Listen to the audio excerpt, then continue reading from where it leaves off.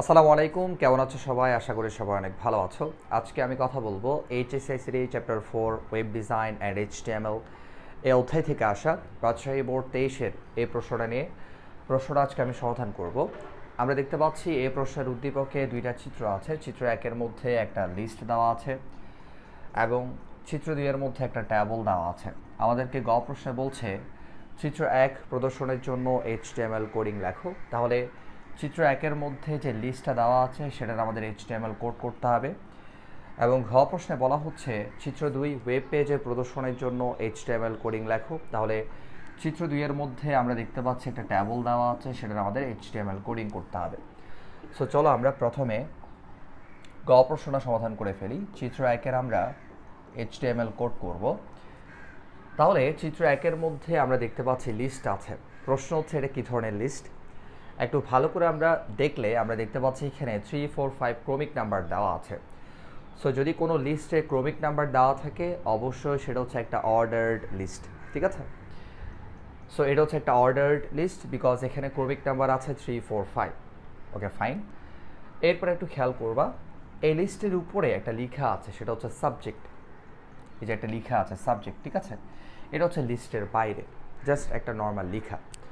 So চলো আমরা এটা কোড করা স্টার্ট করি। প্রথমে আমরা করব ওপেনিং HTML। এখানে ডক টাইপ এত কিছু লেখার কোনো প্রয়োজন নাই, ঠিক আছে? এখানে ডক টাইপ এত কিছু লেখার কোনো প্রয়োজন নাই। তুমি সরাসরি লিখবা হচ্ছে ওপেনিং HTML, দেন লিখবা ওপেনিং বডি। কি লিখবা? Opening body. তারপরে দেখো একটা নর্মাল লেখা আছে সাবজেক্ট, আমরা সেটাকে নর্মালি এখানে লিখে ফেলবো সাবজেক্ট। তুমি চাইলে এই লেখাটাকে আবার একটা ট্যাগের মধ্যে রাখতে পারো। ধরো আমি এটাকে পি ট্যাগের মধ্যে রাখলাম, পি ট্যাগের মধ্যে ওপেনিং পি এবং ক্লোজিং পি এর মধ্যে রাখলাম। বাট তুমি চাইলে আবার এটাকে স্কিপও করতে পারো, মানে ট্যাগটা তুমি নাও লিখতে পারো। জাস্ট নর্মালি তুমি সাবজেক্ট এই লেখাটা লিখলেও হবে, কোনো অসুবিধা নাই। ওকে, এরপরে খেয়াল করবা এখানে এই যে লিস্ট দেখতে পাচ্ছ ইংলিশ বাংলা ICT, এই লিস্টগুলো যেহেতু অর্ডার্ড লিস্ট, আমরা যে কাজটা করব এখানে আমরা অর্ডার্ড লিস্ট শুরু করব ওপেনিং OL। এবং লিস্টের প্রথম আইটেমে আমরা দেখতে পাচ্ছি এখানে কি আছে, এখানে 3 দেওয়া আছে, তাই না? লিস্টের প্রথম আইটেমে যেটা দেওয়া থাকবে সেটা 3 হতে পারে, সেটা 1 হতে পারে, অথবা ABC হোয়াট এভার। যে ক্রমিক নাম্বারটা লিস্টের প্রথম আইটেমে দেওয়া থাকবে সেটাকে আমরা ওপেনিং অর্ডার লিস্টে টাইপ ইকুয়াল দিয়ে সেই ভ্যালুটা আমরা লিখব। মানে লিস্টের প্রথম আইটেমে যে ক্রমিক নাম্বারটা থাকবে সেটাকে হচ্ছে আমরা এখানে লিখে দিব। সেটাকে লিখলেই বাই ডিফল্ট বাকিগুলো কিন্তু চলে আসবে, বাকিগুলো আর লেখার কোনো প্রয়োজন নাই, ঠিক আছে? ওকে, আমরা ওপেনিং অর্ডার লিস্ট লিখলাম। এখন আমরা এলআই ট্যাগটা ইউজ করে আমরা কি করব, এই যে ইংলিশ ক্লোজিং LI, দেন LI বাংলা, দেন ক্লোজিং LI, হ্যাঁ, LI ICT, দেন ক্লোজিং LI। আমরা LI ট্যাগটা ইউজ করে লিস্টের আইটেমগুলোকে আমরা যুক্ত করে ফেললাম, অর্থাৎ ইংলিশ বাংলা ICT এই আইটেমগুলোকে হচ্ছে আমরা যুক্ত করে ফেললাম, ঠিক আছে? এখন আমরা অর্ডার্ড লিস্টটা ক্লোজ করব, ক্লোজিং অর্ডার্ড লিস্ট। তারপর আমরা বডি ক্লোজ করব, ক্লোজিং বডি। তারপর আমরা HTML ক্লোজ করব, ক্লোজিং HTML, ঠিক আছে? আমরা গ প্রশ্নটা সমাধান করে ফেললাম। এবং একটা ইম্পর্টেন্ট ব্যাপার আমি তোমাদেরকে বলে রাখি, লিস্টের ক্ষেত্রে কিন্তু তোমাদের ব্রেক ট্যাগটা ইউজ করতে হবে না। অর্থাৎ আমরা লাইন ব্রেক করার জন্য যে BR ট্যাগটা ইউজ করি এই ট্যাগটা হচ্ছে ইউজ করতে হবে না। তুমি just opening LI closing LI এর মধ্যে লিস্টের আইটেমগুলোকে হচ্ছে লিখে ফেলবা। যেমন ইংলিশ বাংলা ICT এখানে 3টা আইটেম দেওয়া আছে, তাদেরকে আমরা LI ট্যাগটা ইউজ করে আমরা লিখে ফেললাম বা আমরা লিস্টে সংযুক্ত করে ফেললাম। সো তুমি এভাবে লিখলেই কিন্তু এগুলো অটোমেটিক্যালি একটার পর একটা লিস্ট আকারে চলে আসবে। লাইন ব্রেক করার জন্য তোমাদের এই BR ট্যাগটা ইউজ করতে হবে না। BR ট্যাগটা আমরা ইউজ করি মূলত একটা লাইনের পর আরেকটা লাইন আসার জন্য। অর্থাৎ ধরো তুমি এখানে লিখছো যে আই লাভ বাংলাদেশ, ঠিক আছে? তো এরপর তুমি আরও কিছু লিখবা। এখন এরপরে যেটা লিখবা তুমি চাচ্ছ সেটা হচ্ছে কোথায় আসবে, এরপরে, মানে আই লাভ BD এটার পরে আসবে। সেক্ষেত্রে তুমি কি করবা, এখানে একটা BR ইউজ করবা, BR। তাহলে BR এর পরে তুমি যেটা লিখবা সেটা কিন্তু অটোমেটিক্যালি আউটপুট স্ক্রিনে আই লাভ বিডি এই লেখাটা নিচে চলে আসবে, বুঝছো? সো নর্মাল যে টেক্সটগুলো আছে সেগুলোর লাইন ব্রেক করার জন্য আমরা আসলে বিআর ট্যাগটা ইউজ করি, বাট লিস্টের ক্ষেত্রে সেটা ইউজ করার কোনো প্রয়োজন নাই। লিস্টের ক্ষেত্রে লিস্টগুলো অটোমেটিক্যালি একটার পর একটা চলে আসবে। আশা করি ক্লিয়ার। এখন আমরা ঘ প্রশ্নটা সমাধান করব। ঘ প্রশ্ন আমাদেরকে বলছে যে ট্যাবলটা দেওয়া আছে সেটা কী করতে হবে, HTML কোডিং করতে হবে। প্রথমে আমরা একটু ট্যাবলটা বোঝার চেষ্টা করব। এই ট্যাবলের মধ্যে ক্যাপশন আছে কিনা। আমরা দেখতে পাচ্ছি এই ট্যাবলের মধ্যে কোনো ক্যাপশন নাই। ওকে, এখন আমরা দেখব এই ট্যাবলের মধ্যে কয়টা রো আছে, কয়টা কলাম আছে। এই ট্যাবলের মধ্যে 3টা রো আছে, একটা রো, 2টা রো, 3টা রো, 3টা রো আছে। আমরা দেখতে পাচ্ছি কয়টা রো আছে, 3টা রো আছে, তাই না? 3টা রো আছে, ফাইন। এরপর খেয়াল করো কয়টা কলাম আছে, 2টা কলাম। এই যে একটা কলাম, 2টা কলাম, 2টা কলাম আছে। তাহলে এই ট্যাবলের প্রথম রো এর মধ্যে যে ডাটা আছে রেজাল্ট শিট, সেই ডাটা কিন্তু 2টা কলামের জায়গা নিয়ে ফেলছে। তাহলে এই ক্ষেত্রে আমাদের কলস্পান যে অ্যাট্রিবিউটটা আছে সেটা ইউজ করতে হবে। এরপর সেকেন্ড রো এর মধ্যে আমরা দেখতে পাচ্ছি 2টা ডাটা আছে, একটা নেম আর একটা জিপিএ। এই জিপিএ ডাটাটা সেকেন্ড রো এর সাথে চলে আসবে, সেকেন্ড রো এর সাথে জিপিএ ডাটা কিন্তু চলে আসবে, ঠিক আছে? তাহলে নেম যে ডাটা সেটা কোনো কলাম বা রো এর জায়গা সে নেয়নি, এক্ষেত্রে আমাদের কোনো অ্যাট্রিবিউট ইউজ করতে হবে না। কিন্তু জিপিএ যে ডাটা সেটা কিন্তু আবার 2টা রো এর জায়গায় নিছে। সো এটা লিখার ক্ষেত্রে, জিপিএ লিখার ক্ষেত্রে আমাদের রো স্পান এই অ্যাট্রিবিউটটা ইউজ করতে হবে। ওকে, থার্ড রো এর মধ্যে আমরা দেখতে পাচ্ছি একটা ডাটা আছে, সেটা হচ্ছে জাস্ট রোল। এক্ষেত্রে আমাদের দেখতে পাচ্ছি আমরা এই রোল ডাটা কোনো রো বা কলামের জায়গায় নেয়নি, সেক্ষেত্রে আমাদের রো স্পান কল স্পান কিছুই লিখতে হবে না, ঠিক আছে? সো চলো আমরা কোড করে স্টার্ট করি। এখন আমরা ঘ প্রশ্নটা সমাধান করব। দেখো, আমরা শুরু করব ওপেনিং HTML, ওপেনিং HTML, দেন ওপেনিং বডি। ওকে, তারপর আমরা ট্যাবল ট্যাগ শুরু করব, যেহেতু আমরা ট্যাবল দেখতে পাচ্ছি। সো ট্যাবলটা কোড করার জন্য আমাদের কি করতে হবে, ট্যাবল ট্যাগটা শুরু করতে হবে। তাহলে আমরা কি লিখব, ওপেনিং ট্যাবল। অলরাইট, দেন আমরা এখানে দেখতে পাচ্ছি বর্ডার আছে। দেখো এই ট্যাবলের মধ্যে বর্ডার আছে না, বর্ডার তোমরা দেখতে পাচ্ছ এই ট্যাবলের মধ্যে। এই যে বর্ডার দেখতে পাচ্ছ এই ট্যাবলের মধ্যে, হ্যাঁ, এই বর্ডারটা আসার জন্য বা এই বর্ডারটাকে নিয়ে আসার জন্য আমাদের এখানে যে কাজটা করতে হবে, বর্ডার একটা অ্যাট্রিবিউট ইউজ করতে হবে সব সময়। যদি এটা ইউজ না করো সেক্ষেত্রে কিন্তু বর্ডারটা আসবে না। আমি ভ্যালু দিলাম 1, তুমি চাইলে যে কোনো ভ্যালু দিতে পারো। আচ্ছা, এরপর খেয়াল করো এই যে এই বর্ডারের ক্ষেত্রে বর্ডারটা হচ্ছে সিঙ্গেল বর্ডার, মানে এই বর্ডারটা কি আসলে সিঙ্গেল বর্ডার, মানে একটাই বর্ডার, মাঝখানে কোনো স্পেস নাই, ঠিক আছে? আবার অনেক সময় তুমি দেখবা কিছু কিছু ট্যাবলের ক্ষেত্রে যে বর্ডারটা, সে বর্ডারটা হচ্ছে এরকম, খেয়াল করো, সে বর্ডারটা হচ্ছে এরকম যে মাঝখানে স্পেস আছে। এই যে মাঝখানে একটু স্পেস আছে বর্ডারে, হ্যাঁ, এরকম মাঝখানে স্পেস আছে। সো একটু খেয়াল রাখবা, ধরো তুমি দেখতে পাচ্ছ কোনো বর্ডারে হচ্ছে এরকম মাঝখানে স্পেস আছে, তো স্পেসটা রাখার জন্য, অথবা যদি আমরা দেখি যে সিঙ্গেল বর্ডার, জাস্ট একটাই বর্ডার, কোনো আবার কি নাই ট্যাবলের মধ্যে স্পেস নাই, এই যে বর্ডারগুলোতে কোনো স্পেস নাই, আবার ধরো এরকম সিঙ্গেল বর্ডার, ঠিক আছে? সো স্পেস থাকলে আমরা কোন অ্যাট্রিবিউট ইউজ করব, আর স্পেস যদি আমরা রাখতে না চাই, জাস্ট একটা সিঙ্গেল বর্ডার আমরা রাখতে চাই, সেক্ষেত্রে আমরা কোন অ্যাট্রিবিউট ইউজ করবো এটা আমাদের বুঝতে হবে।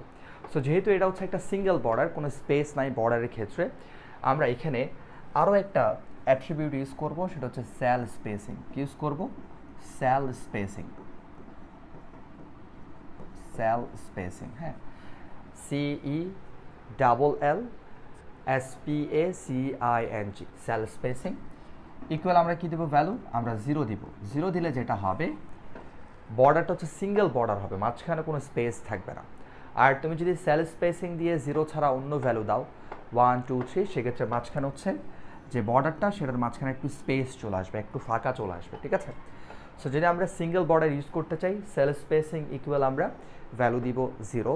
আর যদি আমরা বর্ডারের মাঝে একটু স্পেস রাখতে চাই, সেক্ষেত্রে আমরা অন্য ভ্যালু দিব। বাট 0 দিলে যেটা হবে, কোনো স্পেস থাকবে না, জাস্ট সিঙ্গেল বর্ডার হবে, সিঙ্গেল বর্ডার, ঠিক আছে? অলরাইট, এটা আশা করি ক্লিয়ার। ফাইন, তাহলে আমরা ওপেনিং ট্যাবলের মধ্যে বর্ডার ইকুয়াল 1 দিলাম, আমরা সেল স্পেসিং 0 দিলাম। সেল স্পেসিং 0 দেওয়ার কারণ হচ্ছে আমাদের বর্ডারটা হচ্ছে সিঙ্গেল বর্ডার, কোনো ফাঁকা থাকবে না, ঠিক আছে? আর ফাঁকা রাখতে চাইলে তুমি সেল স্পেসিং দিয়ে অন্য ভ্যালু দিবা, 1 2 3 এরকম ভ্যালু দিবা। ওকে, এখন আমরা প্রথম রো এর কাজ করব। প্রথম রো এর মধ্যে ডেটা আছে কি রেজাল্ট শিট, তাই না? এই ডেটা আছে, ঠিক আছে।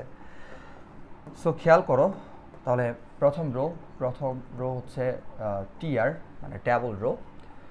তো খেয়াল করবা প্রথম রো এর ডেটা রেজাল্ট শিট সেটা হচ্ছে মাঝখানে আছে, তাই না? রেজাল্ট শিট এই লেখাটা রো এর মাঝখানে আছে, মাঝখানে। সেক্ষেত্রে আমাদের অ্যালাইন সেন্টার ইউজ করতে হবে। এবং আমরা দেখতে পাচ্ছি রেজাল্ট শিট এই ডেটা কিন্তু দুইটা কলামের জায়গায় নিচ্ছে, সেক্ষেত্রে আমাদের কল স্পান যে অ্যাট্রিবিউটটা সেটা ইউজ করতে হবে। সো রেজাল্ট শিট এই লেখাটা মাঝখানে রাখার জন্য আমরা ওপেনিং টিয়ারে কী করব, এই যে অ্যালাইন অ্যাট্রিবিউটটা ইউজ করব। অ্যালাইন ইকুয়াল সেন্টার, হ্যাঁ, অ্যালাইন ইকুয়াল হচ্ছে সেন্টার। ওকে, এখন কি হবে, আমাদের রেজাল্ট শিট লেখাটা মাঝখানে চলে আসবে এবং আমরা টিডি দিয়ে রেজাল্ট শিট লেখাটাকে হচ্ছে আমরা এখন লিখব ওপেনিং টিডি। দেন যেহেতু এটা দুইটা কলামের জায়গা নিচ্ছে, খেয়াল করো দুইটা কলামের জায়গা নিচ্ছে রেজাল্ট শিটে লেখাটা, এক্ষেত্রে আমরা এখানে কি করব, আমরা এখানে দিব কল স্পান ইকুয়াল টু দুইটা কলামের জায়গা নিচ্ছে রেজাল্ট শিট এই ডেটা, ঠিক আছে, আশা করি ক্লিয়ার। দেন ক্লোজিং টিডি, দেন ক্লোজিং টিয়ার। আমাদের প্রথম রো এর কাজ শেষ।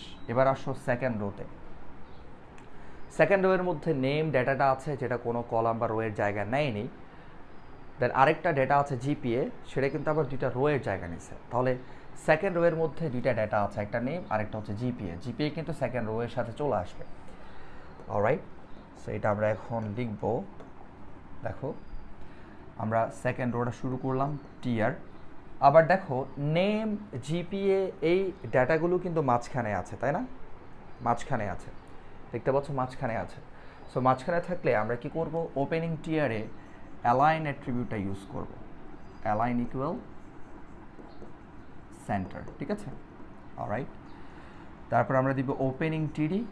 প্রথম ডেটা হচ্ছে নেম, যেটা কোনো কলাম বা রো কোনো কিছু জায়গা নেয়নি, সেক্ষেত্রে আমরা সেটাকে সিম্পলি এখানে লিখে দিলাম। ওকে, দেন সেকেন্ড ডাটা কি ছিল, জিপিএ। সেকেন্ড ডাটা কি ছিল, সেকেন্ড ডাটা ছিল জিপিএ, যেটা আবার দুইটা রো এর জায়গা নিচ্ছে, একটা হচ্ছে নেম আর একটা রোল। এই দুইটা রো এর জায়গা এই জিপিএ ডাটা কিন্তু নিয়ে বসে আছে।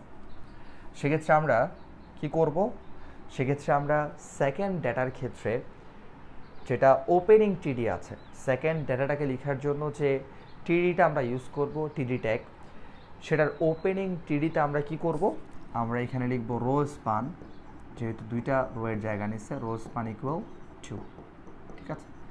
তারপর আমরা লিখব জিপিএ, দেন ক্লোজিং টিডি। ওকে, দেন ক্লোজিং টিয়ার, এই যে ক্লোজিং টিয়ার হচ্ছে আমরা ক্লোজ করলাম। সো আমাদের সেকেন্ড রো এর কাজ শেষ। সেকেন্ড রো এর মধ্যে নেম ছিল, দেন জিপিএ ছিল, ঠিক আছে, সেকেন্ড রো এর কাজ শেষ। এখন আসো থার্ড রোতে জাস্ট রোল আছে। রোল একটা ডেটা আছে যেটা কোনো কলাম বা রো কোনো কিছুর জায়গা নেয়নি, কিন্তু রোল এই ডেটাটা হচ্ছে মাঝখানে আছে, ঠিক আছে। সো এখন আমরা থার্ড রো এর কাজ করব। এখন আমরা খেয়াল করবা থার্ড রো ওপেনিং টিয়ার, হ্যাঁ, যেহেতু রোল এটা মাঝখানে আছে, আমাদের কি করতে হবে, এখানে অ্যালাইন ইকুয়াল সেন্টার, ঠিক আছে। ওকে, দেন ওপেনিং টিডি, আমরা রোল এটাকে লিখে ফেললাম। এটা কিন্তু কোনো কলাম, খেয়াল করবা রোল এটা কোনো কলাম বা রো এর জায়গা নেয়নি। সো আমরা এটাকে সিম্পলি লিখে ফেললাম ওপেনিং টিডি এবং ক্লোজিং টিডি এর মাঝে। দেন আমরা কি করব, টিয়ারটা ক্লোজ করব। ওকে, তাহলে আমাদের এই টেবিলের তিনটা রো এর কাজ শেষ। প্রথম রো এর মধ্যে রেজাল্ট শিট ছিল, জাস্ট একটা ডেটা। সেকেন্ড রো এর মধ্যে নেম এবং জিপিএ চলে আসছে। থার্ড রো এর মধ্যে রোল আছে, ঠিক আছে। এখন আমরা কি করব, এখন আমরা ট্যাবল ক্লোজ করব, দেন বডি ক্লোজ করব, দেন HTML ক্লোজ করব। ওকে, আমরা প্রথমে ট্যাবল ক্লোজ করব, ক্লোজিং ট্যাবল। তারপর আমরা বডি ক্লোজ করব, ক্লোজিং বডি। তারপর আমরা HTML ক্লোজ করব, শেষ, ঠিক আছে। আশা করি একদম ক্লিয়ার। কোনো সমস্যা থাকার কথা না। Okay fine. সো আমি একটু তোমাদেরকে রিক্যাপ করে দেই। আমরা চিত্র 1-এর মধ্যে লিস্ট পেলাম, লিস্টটা হচ্ছে ordered list. So ordered list আমরা কোড করার জন্য আমরা কি করব, ওএল টেকটা ইউজ করব, মানে অর্ডার্ড লিস্ট। এবং যেহেতু আমরা দেখতে পাচ্ছি এই যে প্রথম আইটেমের মধ্যে যে নাম্বারটা দেওয়া আছে সেই নাম্বারটা হচ্ছে, প্রথম আইটেমের ক্ষেত্রে যে নাম্বারটা দেওয়া আছে ক্রমিক নাম্বার, সেটা হচ্ছে 3। সো আমরা ওপেনিং অর্ডার লিস্টে যেটা করলাম, টাইপ ইকুয়াল 3 দিয়ে দিলাম, বাকিগুলো কিন্তু বাই ডিফল্ট চলে আসবে, ঠিক আছে। ওকে, এখানে আমাদের লিস্টের কাজ। এরপর সাবজেক্ট যে লেখাটা ছিল সেটা কিন্তু লিস্টের বাইরে ছিল, আমরা সেটাকে নর্মালি লিখে ফেললাম, সেটাকে আমরা একটা ট্যাগের মধ্যে রাখলাম, ঠিক আছে। বাট ট্যাগের মধ্যে রাখতেই হবে ব্যাপারটা এমন না, তুমি চাইলে রাখতে পারো, না চাইলে এমনিতেই লিখতে পারো, সাবজেক্ট দেন কোলন, এটা এমনিতেই লেখা যাবে, অসুবিধা নাই। আমরা গ প্রশ্নটা সমাধান করে ফেললাম। এরপর আমরা ঘ প্রশ্নের মধ্যে একটা ট্যাবল দেখতে পাচ্ছি। এই ট্যাবলের ক্ষেত্রে প্রথম যে রো, সেই রোয়ের মধ্যে ডেটা আছে রেজাল্ট শিট, ঠিক আছে। সেই ডেটা আবার দুইটা কলামের জায়গা নিছে এবং এই ডেটা হচ্ছে মাঝখানে আছে। এর জন্য আমরা কি করলাম, ওপেনিং টিয়ার আমরা অ্যালাইন অ্যাট্রিবিউটটা ইউজ করলাম, তার ভ্যালু দিলাম সেন্টার, লেখাটা মাঝখানে আসার জন্য। তারপর হচ্ছে আমরা কি করলাম, রেজাল্ট শিট লেখাটাকে টিডিটাকে ইউজ করে লিখলাম। যেহেতু এটা দুইটা কলামের জায়গা নিচ্ছে, তাই আমরা এখানে যে কাজটা করলাম, কল স্প্যান ইকুয়াল 2 দিলাম। তাহলে প্রথম টিয়ারের কাজ শেষ। সেকেন্ড রোতে আমরা দেখতে পাচ্ছি দুইটা ডেটা আছে, একটা নেম আর একটা জিপিএ। সো আমরা ওপেনিং টিডি এবং ক্লোজিং টিডি এর মধ্যে নেমটাকে লিখে ফেললাম। এরপর দেখো আমরা দেখতে পাচ্ছি জিপিএ যেটা, সেটা আবার দুইটা রোয়ের জায়গা নিচ্ছে। সো যেহেতু দুইটা রোয়ের জায়গা নিচ্ছে, এর জন্য আমরা ওপেনিং টিডি এর মধ্যে রো স্প্যান ইকুয়াল 2 ইউজ করলাম, তারপর জিপিএ, তারপর হচ্ছে ক্লোজিং টিডি, ক্লোজিং টিয়ার। আর যেহেতু নেম জিপিএ এগুলো মাঝখানে ছিল, তাই আমরা ওপেনিং টিয়ার অ্যালাইন এই অ্যাট্রিবিউটটা ইউজ করে ভ্যালু দিলাম সেন্টার, লেখাগুলো মাঝখানে থাকার জন্য। দেন সর্বশেষ যে ট্যাবল রো, সেখানে একটা ডেটা আছে, সেটা হচ্ছে রোল।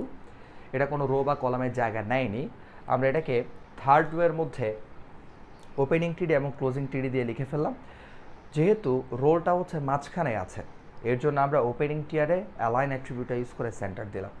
দেন আমরা টিয়ার ক্লোজ করলাম, ট্যাবল ক্লোজ করলাম, বডি ক্লোজ করলাম, HTML ক্লোজ করলাম। আশা করি স্যার তোমাদের কাছে এই যে রাজশাহী বোর্ড 23-এর এই প্রশ্নটার সমাধানটা একদম ক্লিয়ার। নেক্সট ক্লাসে অন্য একটা প্রশ্নের সমাধান ক্লাস আবারও দেখা হবে, সে পর্যন্ত ভালো থাকো। ক্লাসটা ভালো লাগলে অবশ্যই আমার চ্যানেলটা সাবস্ক্রাইব করবা এবং ফ্রেন্ডদেরকে ক্লাসগুলো শেয়ার করে দিবা। আর যারা লাইভ ক্লাস করতে চাও, তোমরা আবার হুমায়ুন স্যার ফেসবুক পেজে যুক্ত হতে পারো। টেক কেয়ার, আল্লাহ হাফেজ।